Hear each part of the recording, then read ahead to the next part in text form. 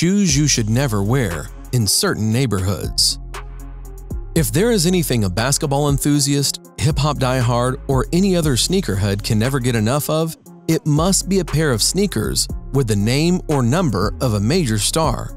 Most of us love to wear sneakers instead of overused formal-oriented alternatives because sneakers are perfect for any outing or activity outside the most formal settings.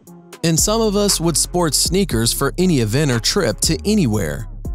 Whether you are the jogging type or an adventure person who ventures deep in the woods or around the city, nothing feels appropriate on your feet like a pair of snuggly and bouncy sneakers.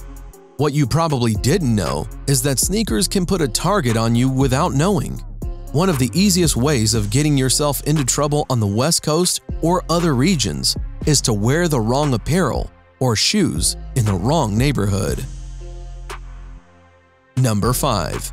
Calvin Klein. Back in 1993, Calvin Klein, the founder of Calvin Klein Apparel Company, was recognized as America's best designer as a result of his much-acclaimed minimalist all-American apparel designs. While his brand was gaining traction and widespread popularity in the world of fashion, the Crips and Bloods were becoming infamous in the streets of LA and elsewhere for sporting their apparel. During the mid-1990s, the Bloods, more so those based in New York, adopted the CK logo of the brand and turned it into Crip Killer, which obviously announced that they were detested by the Crips. Despite releasing a variety of sneakers and other shoes with conspicuous CK on them, the Bloods tend to have an affinity for shirts and jeans among other products by Calvin Klein. Number 4. Reebok. Reebok stormed into the industry in the early 2000s by winning the endorsements of some of the most influential sporting and hip-hop figures of the time, the likes of Venus Williams, 50 Cent, and Shaquille O'Neal. The brand quickly got embroiled in West Coast's gang politics by establishing themselves as master of doublespeak on the issue of gang violence. On one hand, Reebok forged a collaboration with Kendrick Lamar to cool down the gang rivalries on the West Coast and introduce sneakers that furthered the colors of both gangs, color red on the left side and blue on the right. On the other hand, the company collaborated with Nipsey Hussle, a renowned Crip at that time, to release shoes that seemed to foster the rivalry between the gangs. Classic Nylons, the shoes in question, came in blue, an overt reference to Nipsey Hussle's Crip affiliation, with the phrase Rich Rollin', the title of a rap song, which also refers to the Rollin' 60s Crips chapter, emblazoned on its heel tab. Another detail printed on the heel was the debossed Slauson and Crenshaw graphics, which correlates with Nipsey Hussle's hometown neighborhood. Nipsey Hussle was tied in a long-term deal with Puma at the time of Reebok's debacle. He later showed up in the Breakfast Club and threatened legal action against Reebok for unauthorized use of registered trademarks owned by his brands. In an unexpected turn of events, the rapper accused Reebok of escalating gang rivalries and trying to make profits from the gang culture in Los Angeles. Before the issue could even cool, it was discovered that Reebok rolled out yet another shoe, this time with YG, a rapper from Compton. Reebok came under fire in 2019 and as a result, seemed to scale down their involvement in the whole issue. Number 3. British Knights. You've probably never heard of British Knights. That's because they faded into oblivion when the likes of Nike's Jordans stole their fire. When the British Knights were here in the 1990s, everyone who loved hip-hop owned at least a pair. They were the first shoe brand to have the endorsement of hip-hop artists. They started by enlisting Kool Moe Dee, who introduced the brand in TV in 1990. They signed MC Hammer, the biggest name in hip-hop at that time, who introduced the shoe to a broader audience. The popularity of British Knights rose spectacularly until in the 1990s when LA schools began banning their students from wearing them. Why? Well, it had to do with school administrators paying attention to the Crips that had adopted the brand's BK acronym and turned it into Blood Killer, a grim gloat about how they enjoyed killing the Bloods, their rival gang. This meant that anyone with these shoes was a target of the types of blood vengeance. That was the beginning of the end of the British Knights. Number 2. Converse All-Stars. Converse All-Stars were rolled out in 1917 as basketball's first ever professional shoe. In a matter of a few years, they thrust Chuck Taylor All-Stars as the biggest maker of basketball shoes in the United States.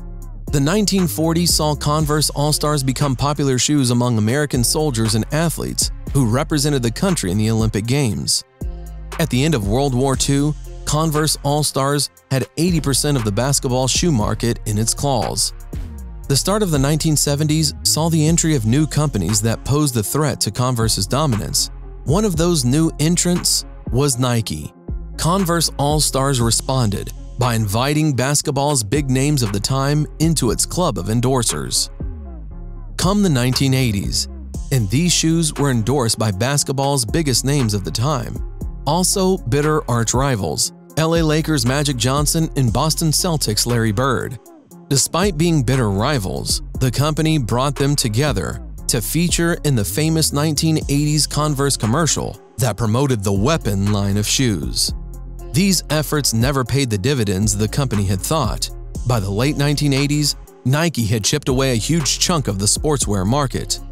While this brand may still be popular out there, the famous Converse logo has never been spotted on the basketball court in the United States since 2012.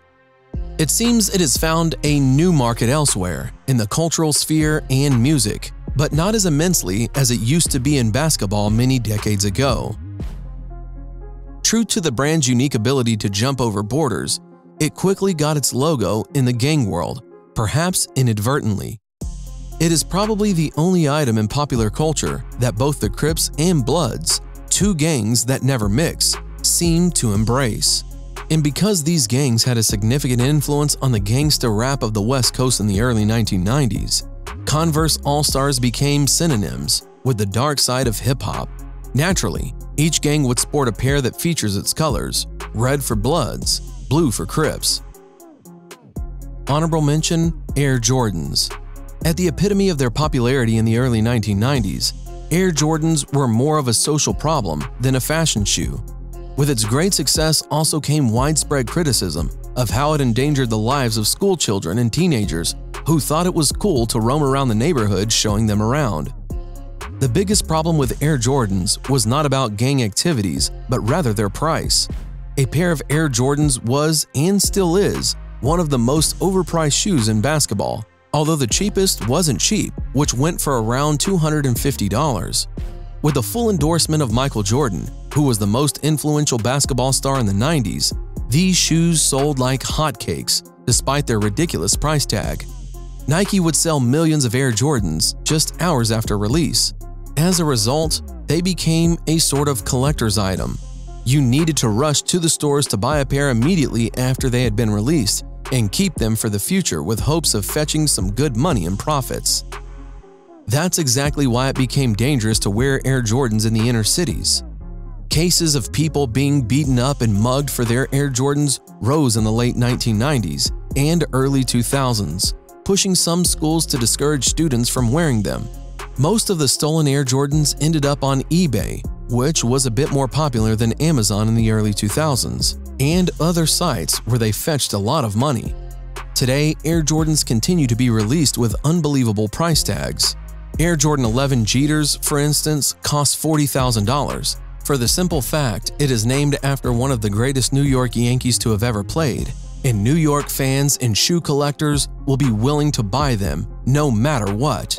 Fortunately, muggings and killings as a result of Air Jordans has declined remarkably because it has become harder to resell these stolen high-end shoes. Number 1. Nike Cortez. When the original Cortez burst onto the scene in 1972, Nike's co-founder Bill Bowerman dubbed them the first masterpiece. It probably was because its lightweight construction and cushion insoles were something no one had ever seen up to this point. Those very qualities won the hearts of the masses and thrust it to be one of the most recognizable running shoes at the 1972 Olympic Games. No one really knows why Nike chose to name their shoes after Hernando Cortez, the Spanish conquistador, who brought down the Aztec Empire in the middle of the 16th century. The Cortez found new darlings in Los Angeles, but this time they were not athletes or sports enthusiasts, they were Hispanic gangs. At the start of the 1990s, nothing screamed, "I am a gang member," like wearing black and white Cortezes with white knee-high socks and khaki shorts. Some innocent people got injured and killed for unknowingly strolling in LA with Cortezes on their feet. A notable example is when two Hispanic teens, aged 13 and 16, became targets of shootings in 2013 for failing to give a good reason why they wore Nike Cortez shoes. In the recent past and today, the notorious MS-13 has successfully adopted the Cortezes as part of their regalia. In fact, these shoes are regarded so highly among the ranks of MS-13 that wearing a pair is a show of indestructible allegiance to the gang. No gang has ever been so closely linked to the Cortezes. For that reason alone, police almost entirely assume anyone that wears these shoes in certain areas are part of MS-13. In 2007, a clueless man was almost lynched to death by gang members when he was found with a pair of Cortezes on. By 2014, Nike Cortez was the most gangster shoe you could ever wear anywhere in the United States, Canada, and El Salvador, which also happens to be areas where MS-13 has a strong presence. The nationwide media coverage on the link between Cortezes and gang activity has pushed many gangs to ditch these shoes in favor of other yet-to-be publicized brands. In 2017, President Trump promised to dismantle every loophole used by gangs, more so the transitional MS-13, and keep them out of the country. In an attempt to spare the lives of his fellow gang members and help them avoid being deported back to El Salvador, which is home to most of the MS-13 gang members, Edwin Manica Flores advised them to ditch the Nike Cortezes immediately.